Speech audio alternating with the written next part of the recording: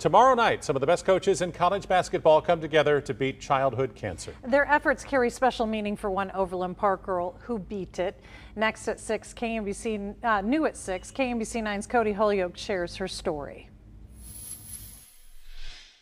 It was so long ago, even though it was kind of like a really long and hard time. 15-year-old Aria Kusaolo has already been through so much in her young life. She was just 3 when doctors diagnosed her with rhabdomyosarcoma, a rare type of cancer. I kind of just remember it like starting kind of below my right ear, and then it kind of spread and it made my face look really red. As a toddler, Aria spent plenty of time in hospitals for treatment, her family by her side every step of the way. The only option to cure me was through radiation and chemotherapy. One, they have many plus sides of one, they cure cancer. But in the future, you have like side effects from those. All these years later, Aria says the treatment still affects her face, her eyesight, and hearing. But she beat cancer and is now an 11-year survivor.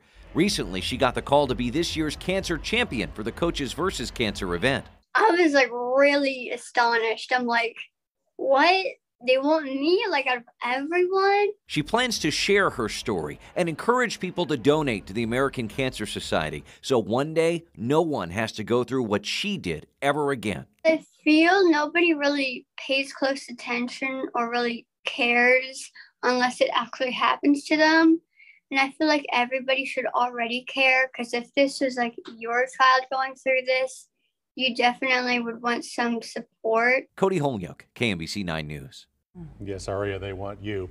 Oh she isn't siding with any school or team. She says she's excited to meet all the coaches at the Coaches vs. Cancer season tip-off event. And hear her story tomorrow night at the Hy-Vee Arena. The event raises money for the American Cancer Society and is headlined by KU coach Bill Self, Mizzou's Quanzo Martin, Bruce Weber from K-State, and UMKC head coaches Billy Donlin and J.C. Hoyt. Register now to buy tickets, bid on auction items, or make a donation.